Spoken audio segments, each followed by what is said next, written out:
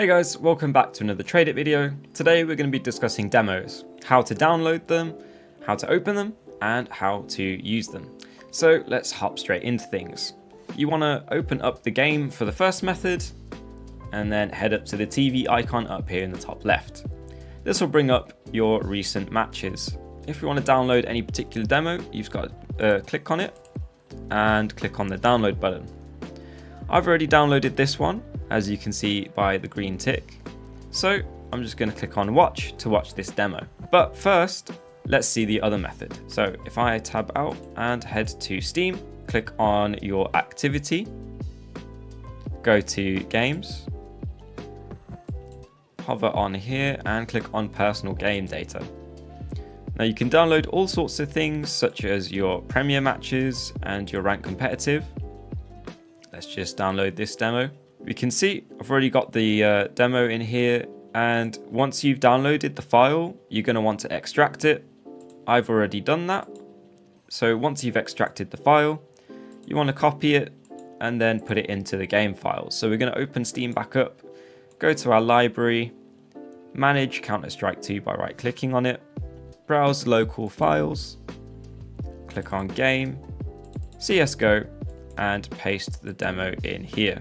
That should have added it to the game files. So now, if I open up the console and type playdemo, you can see right here, those numbers match it up to the same numbers as earlier. And we can just open up this file by pressing enter. It might take a little bit of time, but shouldn't take too long. And there you go. Now, some things to mention. This long bar here at the bottom is the duration of the game. And you can see where you've got certain things such as kills and all sorts of stuff like that, as well as the different shades to note where the rounds start and end. You can play or pause using this button down here, and you can toggle playback highlights, skip some time in 15 seconds forwards and backwards, skip the rounds directly down here, and you can adjust the playback speed. You'll see here it'll tell you what buttons do what. So for example, if I press N, that will toggle X-ray. And another thing to note is the numbers on your keyboard should cycle you through each player from 1 to 0 for all 10 players in the server. Now you might be thinking, why should I download my demos? Why should I go to this effort? Well, watching your demos can be really useful for improving at the game. By watching your own demos, you can look at what mistakes you're making and what you're doing well, so that you can replicate what you're doing well and correct mistakes so that you don't make them in the future. You can also see if you're hitting or missing utility, or if there's something that you should have done but you didn't do in the particular demo.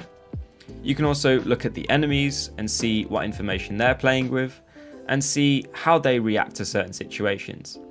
It's also quite useful to look at pro demos, because by looking at pro demos you can get an idea of how certain situations or rounds should be played out, and you can also learn a lot of utility from pro demos. So in summary, demos are invaluable at getting better at the game and learning. You should definitely put some effort into at least watching your own demos to try and correct your mistakes. But that's going to be it for today.